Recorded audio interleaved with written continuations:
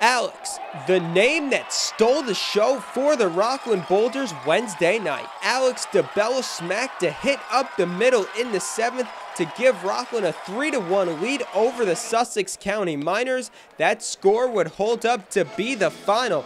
DeBellis, however, gives the credit to his teammates. It's always good to have runners in the scoring position, so it's really, I give all the credit to them for being on base. On the mound, Alex Gouin was superb. He improved to 7-2 with a 7-inning performance in which he allowed just 1 run and struck out 4. The key to his success?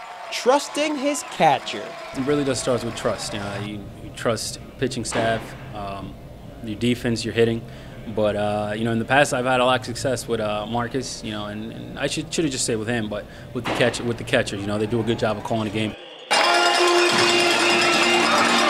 The Red Hot Boulders, winners of 15 of their last 16, use the same familiar formula for every game.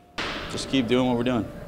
Come to the field ready to play every day, and that's really it. With the winning combination in place, Rockland goes for the 3-game sweep of the Miners Thursday night.